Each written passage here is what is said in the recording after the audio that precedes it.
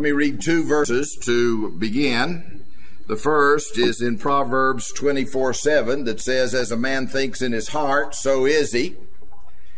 And the second one is in Isaiah 25, verse 1.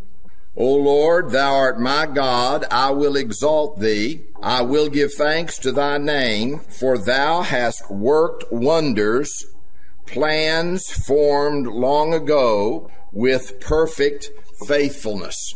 What we began doing several weeks ago before the series on counseling was to talk about the American mind of 1776. And we do it because understanding why the people in 1776 thought the way they thought will help you understand what they meant when they wrote the Constitution of the United States, when they declared their independence from England, when they fought a war for independence, and you will understand something about what this nation was created to be. Now, that's important on a lot of levels.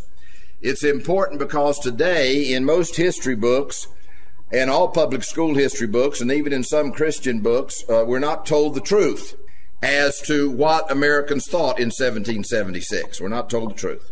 We're not told the truth what the Declaration of Independence and the American War of Independence meant. And we certainly aren't told the truth in what the Constitution of the United States means and what those basic ideas were that gave birth to this nation. Remember the series, Ideas Have Consequences. As a man thinks in his heart, so is he. So what's good about this country is the result of the ideas that most Americans had in 1776. And the reason the country has failed is because most Americans no longer believe those ideas and have that mindset. Now, if you look at this one pager, if you were in any of my history classes on American history, you will have memorized that. I usually give my classes, I give them a list like this, and I give them 40 seconds to memorize it. And they do, from 12-year-old on up. It'll be harder for you adults. I want you before next week, you adults, to memorize in order these 16 roots of the American mind. Because if you understand these roots, you'll understand why Americans thought the way they thought in 1776 and gave birth to the nation they gave birth to. Now, we have already talked about a few of these, so let's go back and review since it's been so long since we talked about them. One of the first roots of the American mind is in the biblical doctrine of the creation of man and woman. Our founding fathers believed the Bible. They believed that those early chapters of Genesis recounted literal history, that they were historical narrative and not myth nor poetry, and so they took them seriously. And when they read about Adam and Eve, they understood two things that define human beings. They understood that they were made in the image of God, and they understood that they were given the mandate from God to multiply, subdue the earth, and exercise dominion over it. So those two thoughts had a great impact upon most Americans in 1776 when they thought about man being in the image of God with the mandate to exercise dominion. Now let me explain the effect of those. Number one, because man is made in the image of God, man has dignity. Man was created mature. Man was not created to play. He was not created to live an infantile life, a childish life. He was created to be dignified and mature and majestic and intelligent.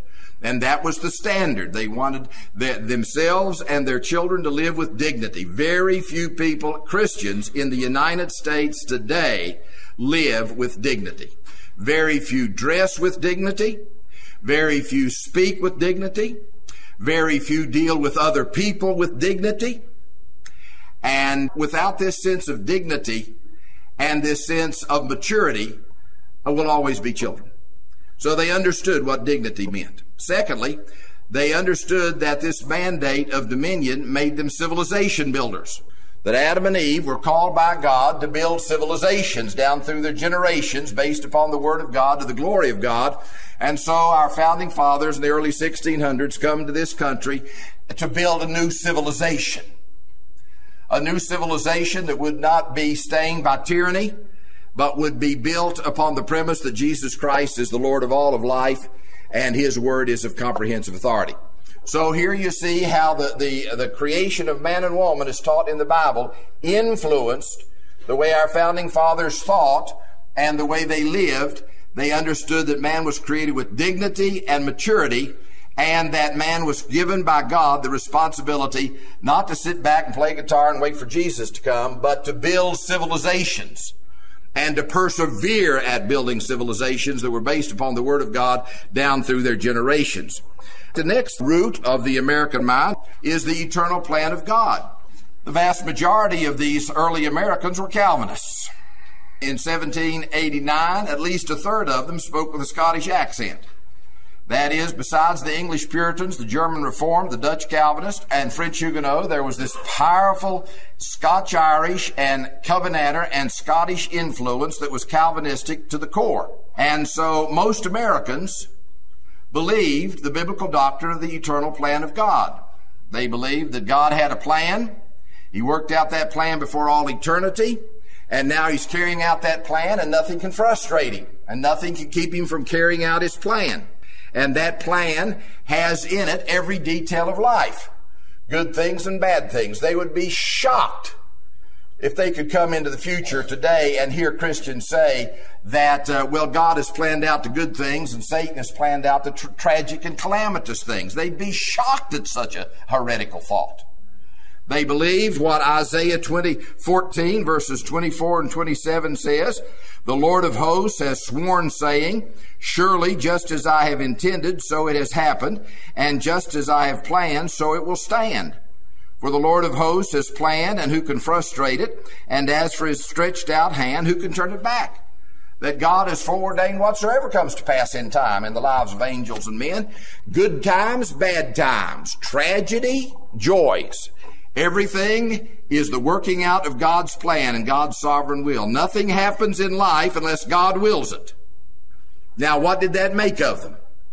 A bunch of fatalists who just sit back and twiddle their thumbs and say, well, que sera, sera, whatever will be, will be?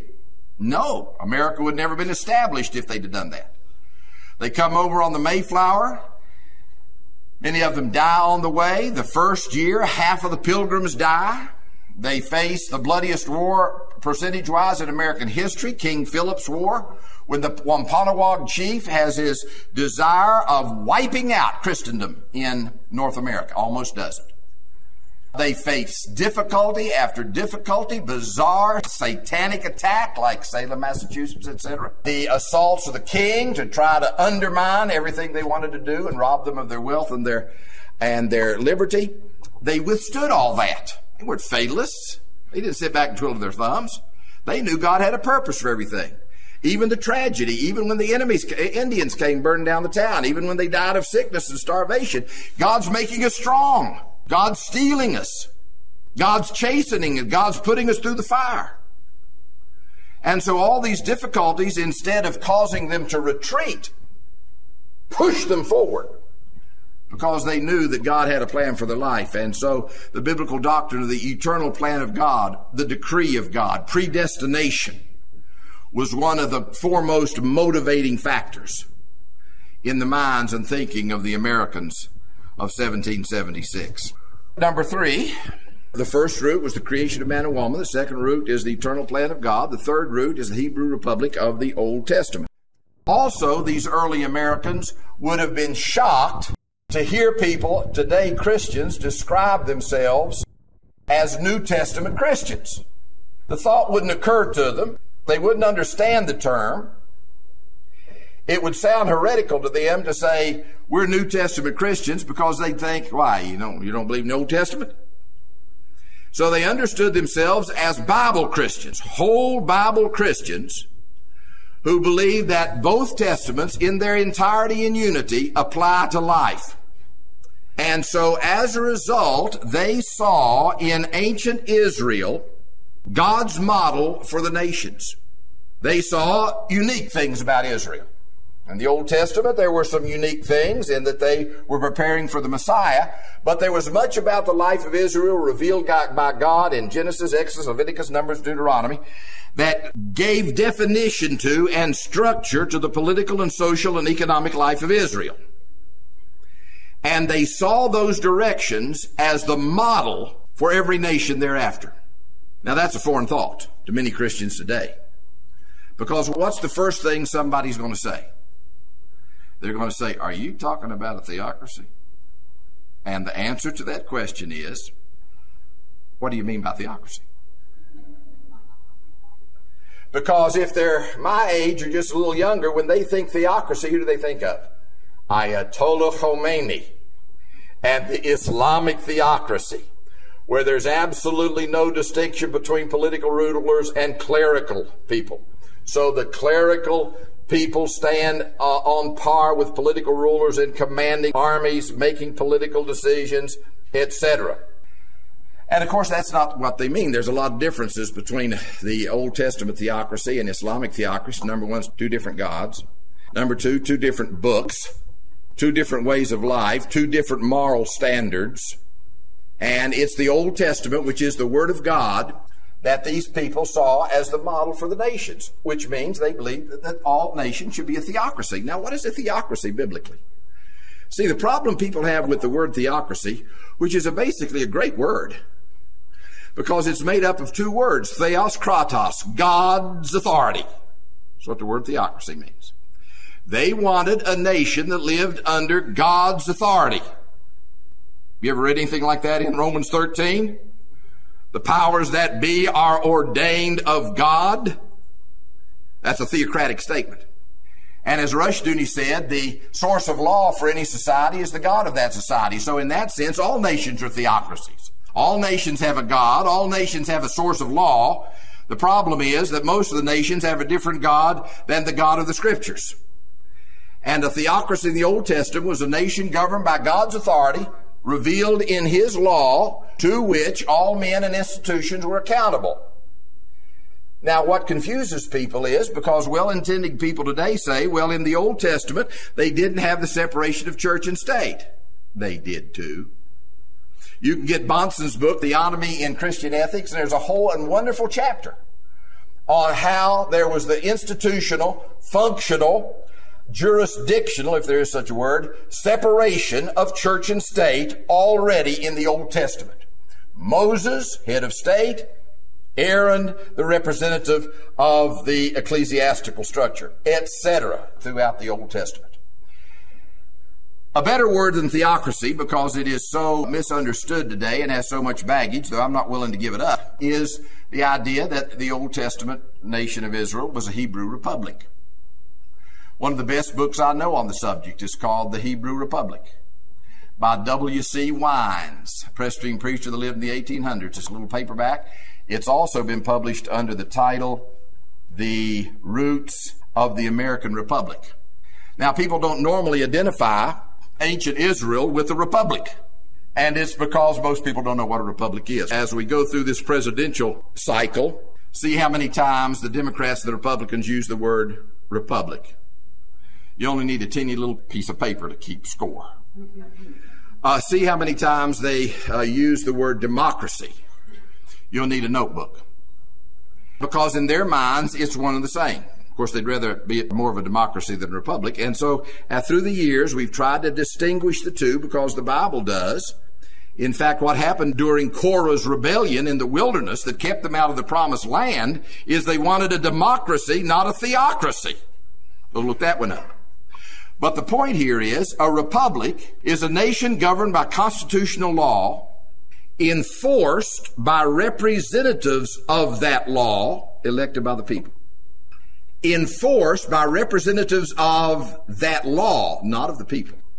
Elected, however, by the people. And a Christian republic is a nation governed by constitutional law based upon biblical law, enforced by representatives of the law, elected by the people. And what's a democracy? A democracy is a nation governed by the majority of the people, manipulated and controlled by people of power. A democracy is a nation governed by the majority of people, manipulated and controlled by people of power. I get angry every time I hear conservatives root America's political order in the ancient Greek city-states and say this is where we got all our ideas of freedom and constitutionalism is from ancient Greece, Athens, Sparta, and the like, with all of their democracies. And many of these ancient Greek city-states did have democracies. They always throw up the name Solon, S-O-L-O-N. That these ancient city-states did have democracies. They did not have republics, but every single one of those democracies degenerated into tyrannies. All of them. Has anybody ever seen any of these ancient city-states still in existence? They're gone.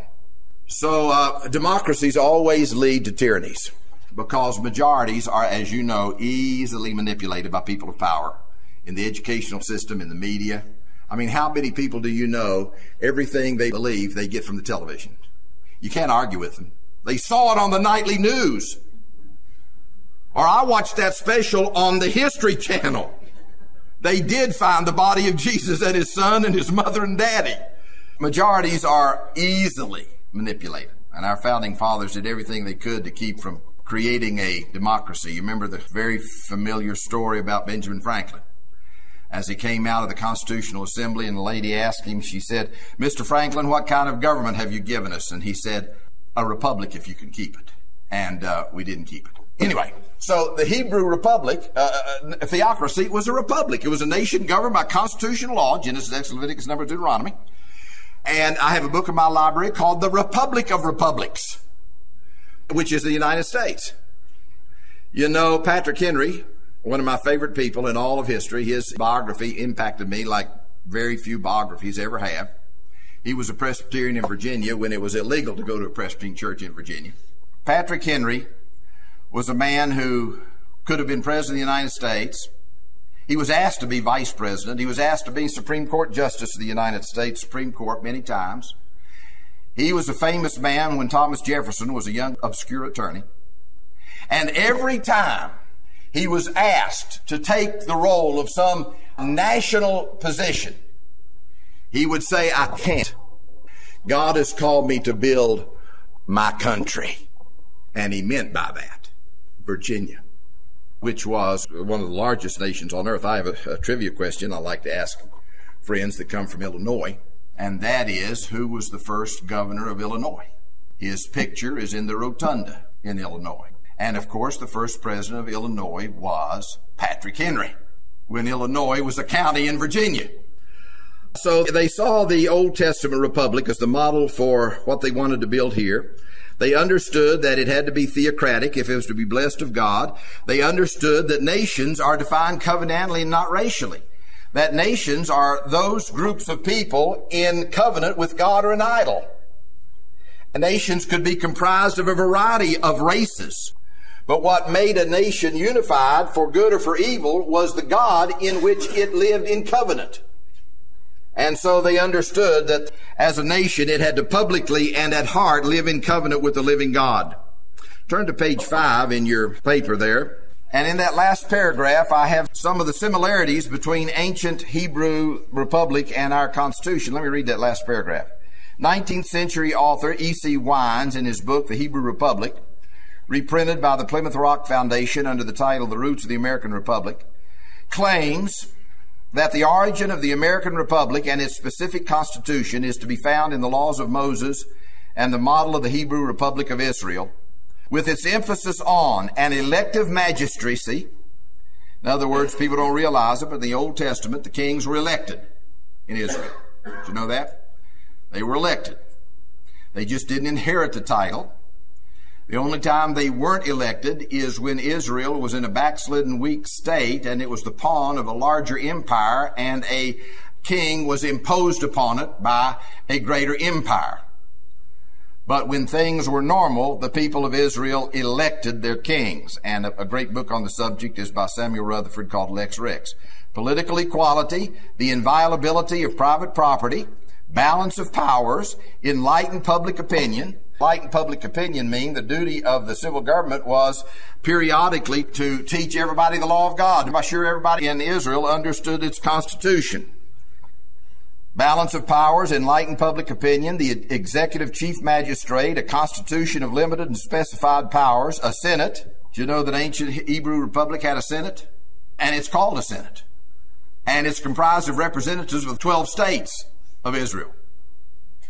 It also had a lower house that was representative of the people of Israel, the children of Israel, And the title of the lower house was the children of Israel. It says in the Bible, whenever Moses had a big decision to make, he called the children of Israel together. That doesn't mean he called 3 million people together. It meant he called the representatives of the people together. And the institutional separation of church and state. So one of the roots is the Hebrew Republic of the Old Testament. Then the fourth root is the Christianity of the New Testament. The Christianity of the New Testament. Turn to page 6. Let's read some of this. Also, you need to have your children read in your homeschools a book by Alexis de Tocqueville entitled Democracy in America. This was a young Frenchman, came to America in the very early 1800s to try to understand why this young nation became so great so quickly in its history. And you can learn some great things about democracy in America. One of my favorite stories in his book, Trying to Find What Made America Great So Quickly. He said, I looked to its great industrial cities to find its greatness, and its greatness was not found there. He said, I went to its great educational institutions that are renowned all over the world, and I couldn't find the cause of its greatness there. I went to its political institutions in Washington, D.C. and the state capitals to find out if that's where its greatness was rooted, and I couldn't find the cause of its greatness there. He said, it wasn't until I went to the churches of America that I understood what made America great. He said, America is great because she's good, and when she ceases being good, she'll cease being great. And it was that high morality of our founding fathers that still went on into the 1800s, even after they cast aside the religion of our founding fathers. But let's go here to page 6. We should also go back to the Christianity of the New Testament to understand America's mindset in 1776. It cannot be argued against effectively that the vast majority of America's founding fathers and mothers were sincere and knowledgeable Christians of the Protestant and Reformed stripe. In 1834, Alexis de Tocqueville makes this observation of Americans in his book, Democracy in America. Among the Anglo-Americans, there are some who profess Christian dogmas because they believe them, and others do so because they're afraid to look as though they do not believe them. So Christianity reigns without obstacles by universal consent.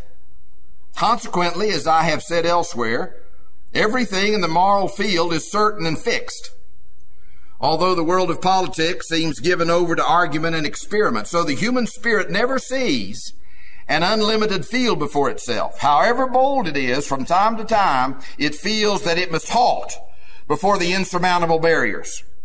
Before innovating, it is forced to accept, in America, certain primary assumptions and to submit its boldest conceptions to certain formalities which retard and check it.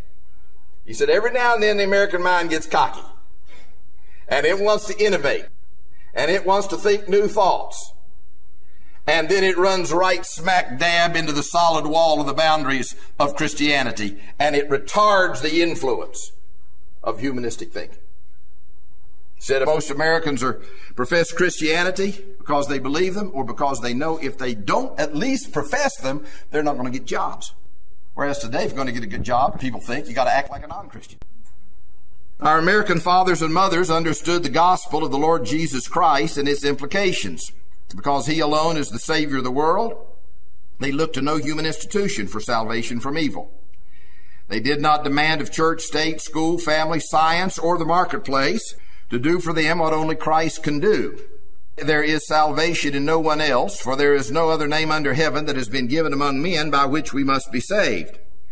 They confessed with their mouths and practiced in all the activities and relationships of their lives the fundamental Christian truth that Jesus is Lord, knowing that he is the ruler of the kings of the earth and King of kings and Lord of lords. Hence, America's founders built a nation and were willing to live and die for the crown rights of Christ the King. And so the roots of the American mind most definitely was in Protestant and Reformed religion. Now, over the next several pages, I give you the bits of a sermon that was preached on July the 20th, 1775, by a preacher named David Jones in Philadelphia. The title of the sermon, Defensive War in a Just Cause, Sinless. And it shows you how they would reason for defensive wars as being biblical. And so it's well worth reading and having your children read, although we'll not take the time to read it this evening. They rooted their thoughts in the Christianity, the New Testament. They believed in a limited state because they didn't believe the state was Savior. They didn't believe the state was God. They understood that salvation from evil and all its consequences and cradle-to-grave security from evil came from the Lord Jesus Christ and not from the civil magistrate. They understood that the civil magistrate was not to provide for you from cradle to grave. It was to protect you from the bad guys, and particularly to protect the church, that it might be free to preach and teach the gospel of the Scriptures and of Protestantism and the Reformed faith. And they believed Romans 13. Do you know there's enough material in Romans 13 in 3 principles to help you evaluate what any politician says to you? Now, they try to make things complicated. They try to make them appear complicated. And you look at all these laws and these resolutions and these debates, and you say, well, it's either over my head or it's just sounds so irrelevant to me. But if you understand the 3 principles of Romans 13 that shape the thoughts of the Americans of 1776, you will have the ammunition to evaluate pretty much everything a politician says to you. And what are the 3 basic principles of Romans 13? Only Christians believe these things. Now, if you believe these things, it will separate you from conservatives and liberals. It will separate you from collectivists and libertarians. It will separate you from Republicans and Democrats if you believe these 3 things of Romans 13 concerning the political institution. Number 1, those 3 principles are the origin of civil government, the function of civil government, and the powers of civil government. The origin of civil government, the function of civil government, and the powers of civil government, of which there's 3. The power of a minister, the power of the sword, and the power to tax. The power of a minister, the power of the sword, the power to tax. Let's read part of this very quickly because our founding fathers took this seriously. Romans 13, let's read the first several verses. Let every person be in subjection to the governing authorities, for there is no authority except from God, and those which exist are established by God. Therefore, he who resists authority has opposed the ordinance of God, and they who have opposed will receive condemnation upon themselves. For rulers are not a cause of fear for good behavior, but for evil behavior. Do you want to have no fear of authority? Do what is good, and you will have praise from the same. For it is the minister of God to you for good. By the way, who defines good from evil behavior? God. Our founding fathers understood that the only standard by which you can distinguish good from evil is the Word of God. And if a civil magistrate does not use the standard of the Word of God, it cannot distinguish good behavior from evil behavior. And if you have a civil government that has a sword in his hand, and his responsibility is to punish evil behavior for the protection of good behavior, and he doesn't have any infallible standard by which he can distinguish good behavior from evil behavior, then he's just as likely to defend evil behavior against good behavior. For instance, across the street, the county sheriff and police of Cumming would support this abortionist if anybody broke the law with reference to him, rather than doing what they should do and arrest him for murder. Now, let's go on. Verse 4, for it is a minister of God to you for good, but if you do what is evil, be afraid, for it does not bear the sword for nothing. For it is a minister of God, an avenger who brings wrath upon the one who practices evil. Wherefore it's necessary to be in subjection, not only because of wrath, but also for conscience sake. For because of this you also pay taxes, for rulers are servants of God, devoting themselves to this very thing. Render to all what is due them, tax to whom tax is due, custom to whom custom, fear to whom fear, honor to whom honor. All right, now notice the 3 things this teaches us. And if you get these down, you grasp these, you can know how to criticize politicians and their laws. Number 1, the origin of civil government. What does conservatism say? What does conservative republicanism say? The source of power for civil government is the people. Right? Right, that's what they believe. But what they believe is dead wrong. Vox populi, vox Dei. You remember your Latin? The voice of the people is the voice of God. That's good conservatism. Lousy Bible. You remember the Gettysburg Address that allegedly Honest Abe wrote? a tremendous piece of literature as far as form is concerned. But when he said that this government of the people, by the people, and for the people should not perish from the earth, he knew he was the first president in the history of the United States ever to say such a thing. And that no president before he came to the White House ever believed it. It's contrary to the Declaration of Independence. It's contrary to the United States Constitution. It's contrary to what our forefathers shed their blood for. And it more importantly, is contrary to the influence of Christianity on the American mind of 1776. That this government is to be a government of the people. That is, it originates with its power from the people, but of the people. For the people, its ultimate goal is the people's pleasure, happiness. By the people, it's to be a democracy where the majority of people call the shots. You see, none of those prepositional phrases are true. The powers that be are ordained by the people. Is that what it says? No, it says the origin of civil government is God. This is a government of God. It's a government for God and His glory and the administration of His justice. And it is a government by representatives of constitutional law elected by the people. There's nothing true about that statement, even though he did get it from John Wycliffe. The origin of civil government is God. Now that's important because you're accountable to your origin. That if the people are the origin of civil government, then the civil government should do whatever the people say. And if the majority of people want to abort unborn babies, then let it go. That if the majority of people want to forcibly redistribute the wealth, let it happen. If the majority of people want everybody over 65 years of age to take a suicide pill so there won't be a drain on the public resources, let it happen. This is a government of the people, by the people, and for the people. See? That you're accountable to your origin. And our founding fathers understood that. And they understood that their origin was in the living God, not in man. They understood that civil government had a function. Now you notice I used a singular word. They understood that the function, singular, of civil government is to be a terrorizer of evildoers. That's what Romans 13 says. It's to terrorize evildoers. So if a criminal is trying to decide whether or not to commit a crime, if the civil government is what it should be, he's going to think twice before he does it. It is to punish the bad guys for the protection of the good guys. It is to punish bad behavior for the protection of good behavior as defined by God. That's its function. Nowhere in the Bible, and our founding fathers understood this, is its function health, education, and welfare. Nowhere is it education. In fact, the Constitution doesn't say the purpose of civil government is to provide welfare, but to promote it by the administration of justice. Its responsibility is not to own and maintain national parks. Do you know that the Constitution of the United States just flat out says that the federal government may own no land except for post offices, military posts, and public buildings. And yet the federal government of the United States owns more land in America than there is land east of the Mississippi River. You see, all these various things, responsibilities and authorities, it has usurped.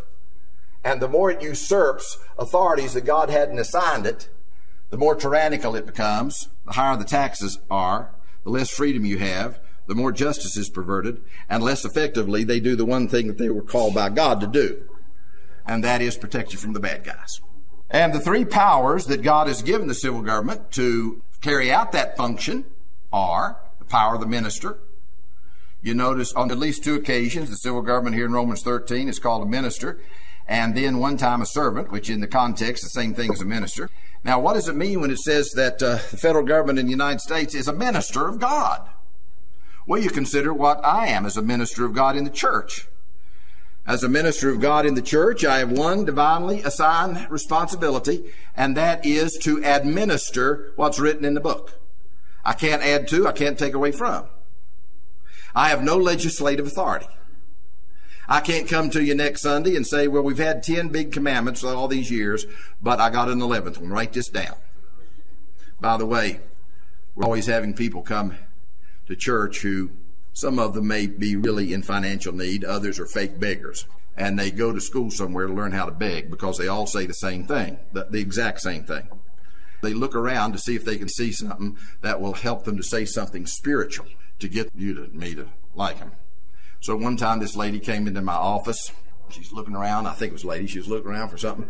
And as soon as you walk in on the left, there are these two of the Ten Commandments in what looks like broken stone. She looked at that and she said, "Is that the original?"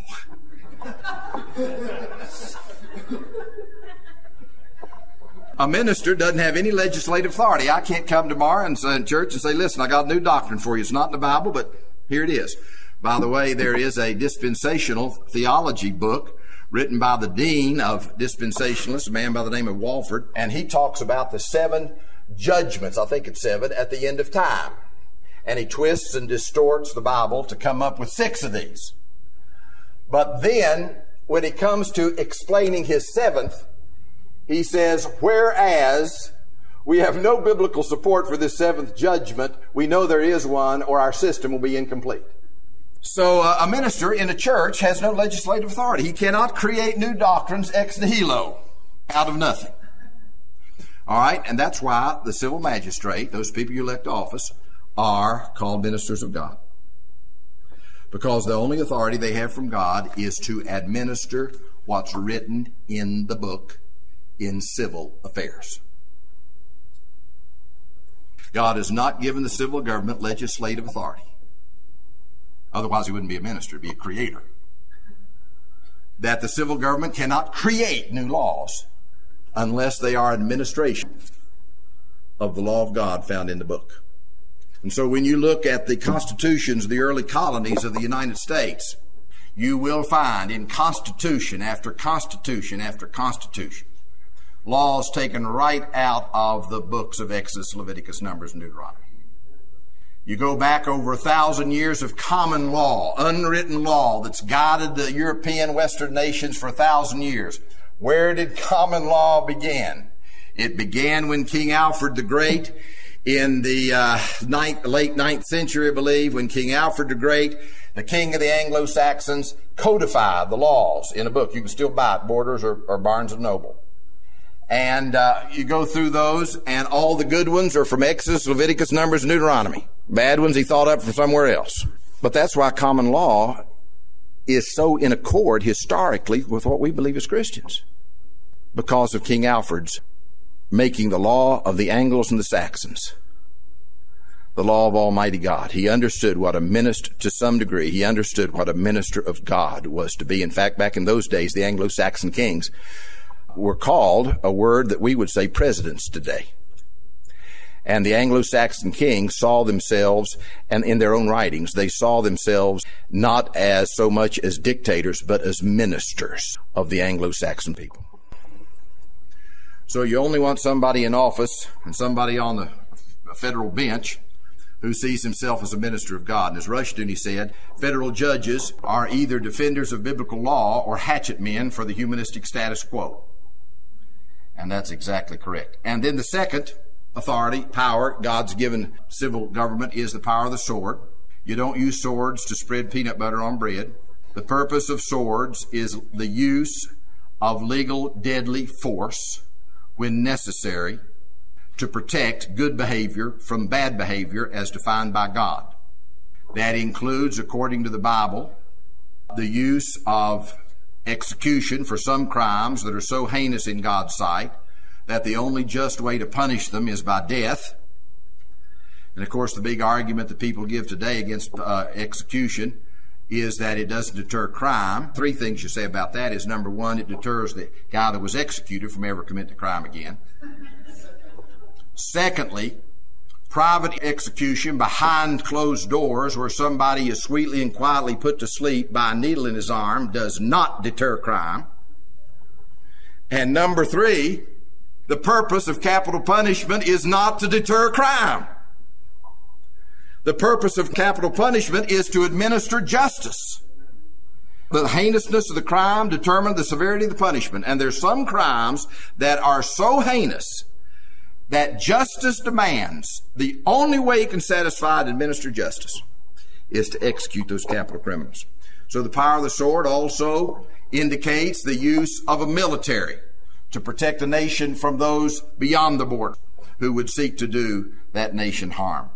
And then the third power is the power to tax. Those are the three powers that God has given the civil government to administer the one function of protecting good behavior and punishing bad behavior. Power to tax doesn't mean the power to tax for any reason. It doesn't mean any kind of tax. Most of the taxes in the United States, when you compare them with the Bible, which is what we're supposed to do, are unbiblical, displeasing to God, and therefore economically detrimental to our culture.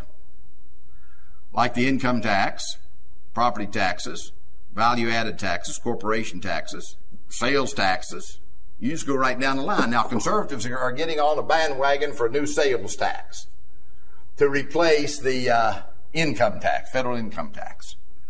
Well, I hate IRS. I believe it's the Gestapo in the United States. And a graduated income tax keeps people in slavery and forcibly redistributes the wealth from hard workers and savers, entrepreneurial people, to people who aren't that entrepreneurial and who are not as hardworking and as thrift. And that always destroys the culture. In Marx's Communist Manifesto, where he gave all the planks as to how to move a nation from democracy and republicanism to communism, one of those planks was the establishment of graduated income tax. Sales tax punishes large families. If you have large families, you have to buy more things, which means you have to pay more sales tax. The point is that in the Bible, civil governments are given the authority to levy one kind of tax, and one kind of tax alone. And that is a head tax, where every head of family in the nation pays the same amount, not the same percentage. Now, you have some conservatives who want a flat tax rate, where everybody pays the same percentage. Check out that percentage. See how high that percentage is. Because God says in the books of Samuel, if any civil government taxes a people as much as or more than a tenth of his salary, he's playing God, because God only taxes a tenth.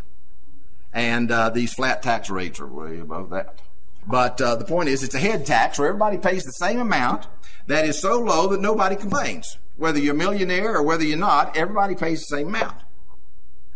Now, what is it that most Americans believe today? And what we're talking about is why the Constitution is what it was, as over against how it's interpreted today. What made Americans think the way they thought? We're talking about Romans 13 here, and the whole Bible, and how it relates to taxation, because when it comes to evaluating taxation, we don't use as our source von Mises, as great as he was. We use the Word of God, because in Christ is deposited all the treasures of wisdom and knowledge. And so here is an illusion that most Americans believe. If you do, don't tell anybody. And that is, well, why should we're not against federal income tax, graduated income tax. We just wish it was a lot lower. Because after all, it's only just the more you make, the more you should pay. Who said? Karl Marx. Now let's redefine the more you make, the more you should be taxed.